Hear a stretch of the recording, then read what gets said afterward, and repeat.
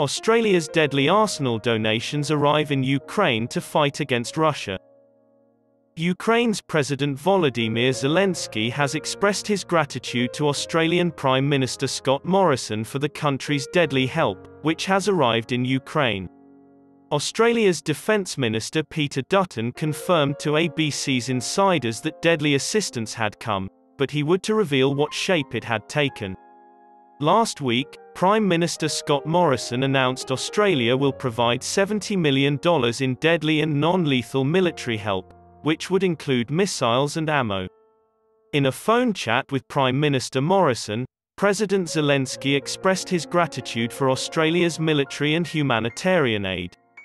Mr. Zelensky thanked Australia for its assistance, according to an official transcript of the phone conversation, while Mr. Morrison informed him that Australia stands with Ukraine in its fight against Russia's aggression and unjustified attack.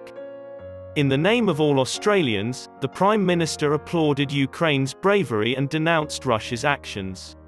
Furthermore, Australia is supporting UN resolutions and actions by the International Criminal Court in support of the Ukrainian people and government.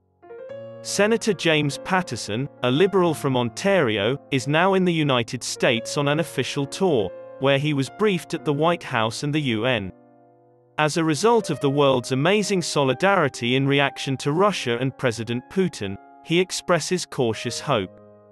Labour Party defence spokesperson Brendan O'Connor said on the show that Australia has done right by engaging in denunciation and action, including deadly and non-lethal assistance to Ukraine.